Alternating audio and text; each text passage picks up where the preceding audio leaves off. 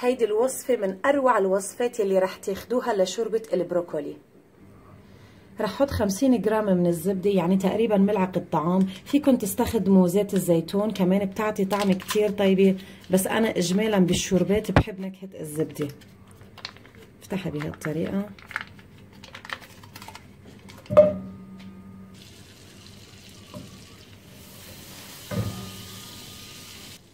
بحط عليها بصلة كبيرة مفرومة بهالشكل، نعموها على قد ما بتقدروا.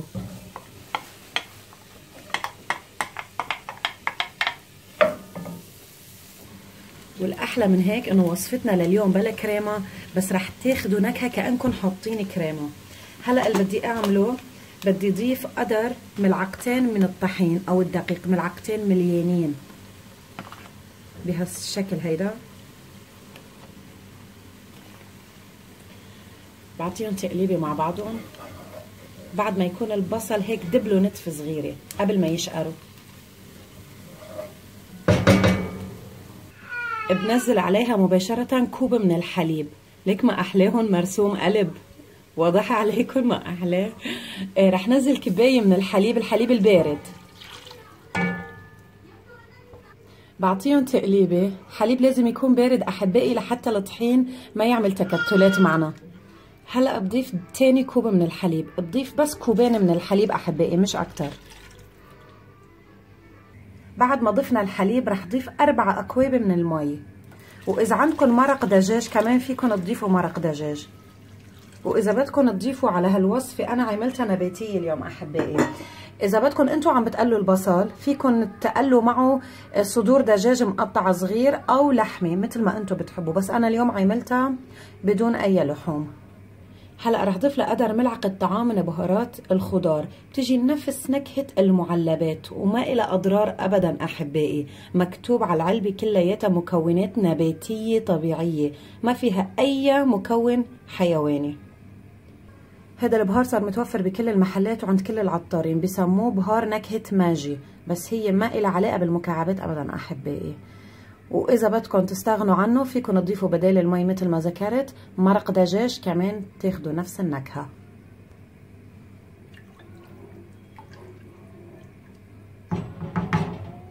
هلا حانطر عليهم تيبلشوا يغلوا وتعالوا لكم شو حنعمل.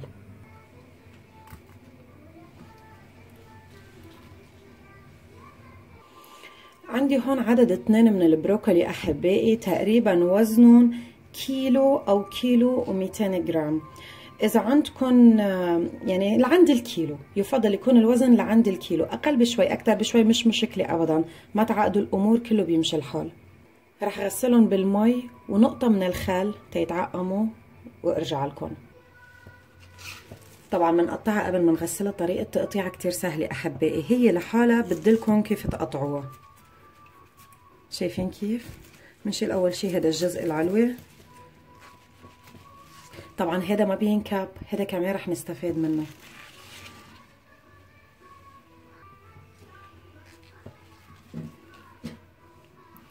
شايفين كيف؟ حتى بدون استخدام سكين.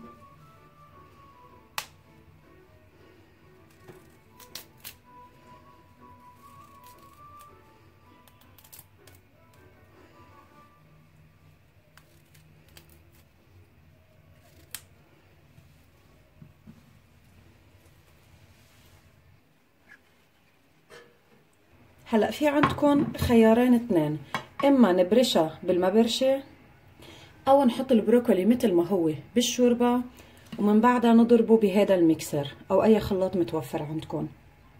وطبعا انا مثل ما متعودين علي بحب اقدم كل شي طرق متوفرة بكل البيوت، مشان هيك رح ابرشها برش. طريقة برشة جدا سهلة. في فيديو رح اترك لكم اياه هون او هون عن طريقة القرنبيط، كمان طريقة كتير طيبة، روحوا احضروها. برشو كتير سهل على فكرة، كتير سلس انكم تبرشوه، ما بيعذب ابدا. وفي شغلة كمان نسيت لكم اياها، الكعب تاعه كمان قشرتهم اتنيناتهم، هول هن كمان حابرشهم. وهون عندي الصوص عم بيقرب تيغلي الخلطة اللي عملناها، البصل الصوص الابيض. بنزل عليه البروكولي المبروش، نزل كل الكمية. كلياتنا بنعرف قديش البروكولي مفيد احبائي، وفي كمية فيتامينات هائلة. واعملوا جهدكم تتركوا هيك كم قطعة بروكولي بهالشكل حتى بالاخر نزين فيها. طبعا احبائي حابه لكم انه فيكم تضيفوا لها مكونات تانية. كلياتنا بنعرف انه في مليون طريقه لشوربه البروكولي، فيكم تضيفوا لها لسه بطاطا او جزر، او كمان يعني تجمعوهم مع بعض، البطاطا والجزر تحطوهم على البروكولي. ومثل ما ذكرت ببدايه الفيديو فينا نضيف لحومات، ان كان صدور دجاج او لحم مفروم او حتى شقف، كمان فينا بس نصغرها شوي، فينا نتفنن فيها مثل ما نحن بدنا عزا وانا بنمشيها للشوربه. انا عندي بالبراد كان في جزر، برشت جزرتين كبار اكبر من هاي، هيدي صغيره شوي، برشت جزرتين كبار ورح ضيفهم على الشوربه كمان. صراحه انا كتير بحب نكهه الجزر بالشوربه، وهيك بنعطي كمان قيمه غذائيه اكتر للشوربه تبعنا. ما تعتلوها، رح فضيها لاخر فرمه، ما بينكبشي.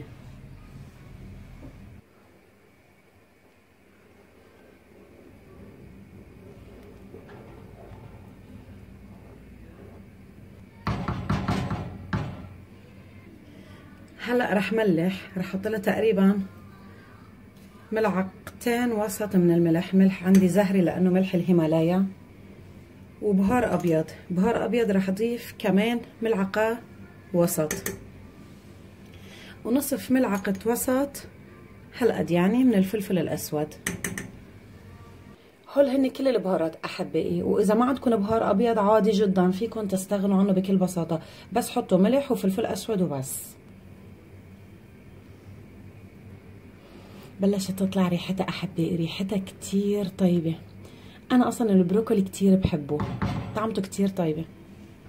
شايفين كيف بلشت تغلي احبائي؟ لجيب الملعقه بحركها من بعد هالمرحله، بنطر عليها دقيقتين مش اكتر، دقيقتين وبطفي الغاز تحتها وبتكون استوت الشوربه عندي. شايفين؟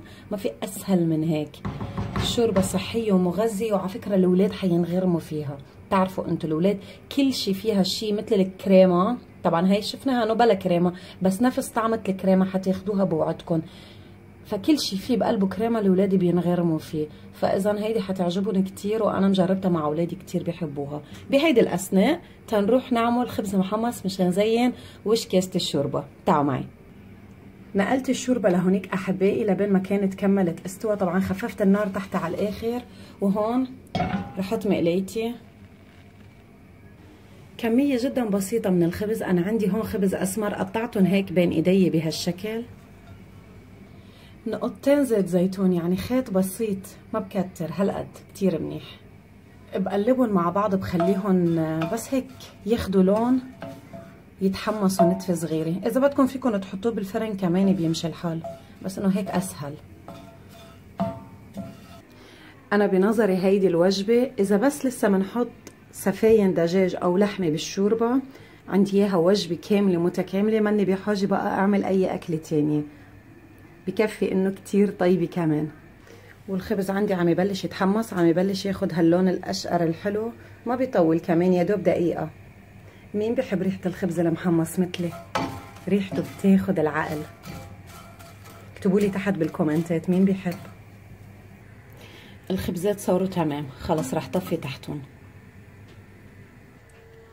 والشوربه كمان رح طفي تحتها.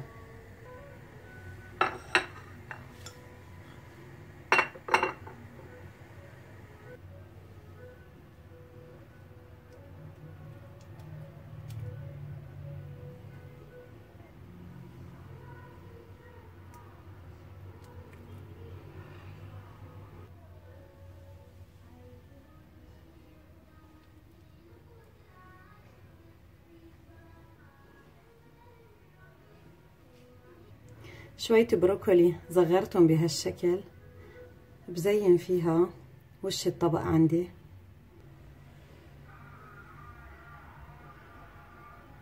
بهالشكل هيدا خبز محمص هالقد كتير منيح. شو رأيكم بهالطبق؟ انتو احكموا. منه اكتر من رائع. حتى لاحظتوا انه مكوناتها كتير قليلة، ما عقدتلكن اياها ابدا. سمي بسم الله.